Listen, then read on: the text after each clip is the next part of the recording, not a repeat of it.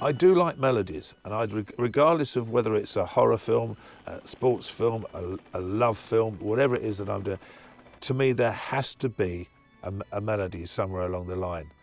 And if it runs underneath your visuals of what you're looking at, then I think it works. And one of the things that Ken Russell taught me was, if the film's going like that, then the music must go like that, but underneath it.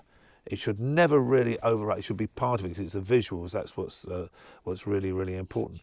And I felt that worked with the Burning, because when I saw it and saw the whole film, the theme, it's very adaptable. I mean, there are parts where I use the theme where I use really quite bog standard chord sequences to make it work. But then there are other bits where you can actually, what you do underneath it can be really quite nasty and horrible. And there is nothing that's more grating for a sort of a slash movie or anything like that, of when you go like that, of when you've got something that is quite pure and what's going on around it and underneath it is grating. That is better than trying to write a whole grating thing with nothing else over the top.